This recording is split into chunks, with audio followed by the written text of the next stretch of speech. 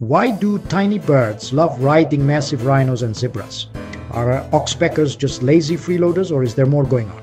Let's dive into nature's oddest friendship. Oxpeckers aren't just along for the ride. They're running a 5-star spa. These birds munch on ticks, parasites, and even dead skin, giving rhinos and zebras some much-needed relief. But wait, oxpeckers aren't just spa therapists. They're also Rhino Guardians. If danger's near, oxpeckers sound the alarm, flapping and shrieking to warn their giant buddies. Talk about a built-in security system. But here's the twist. Sometimes oxpeckers get a little clingy. They might peck at wounds or snack on blood, turning mutualism into a bit of parasitism. It's a love-hate thing, but hey, every friendship has its ups and downs. So next time you spot an oxpecker on a rhino or zebra, remember, it's nature's odd couple. Surviving, thriving, and totally wild. Like, comment, and subscribe for more animal oddities.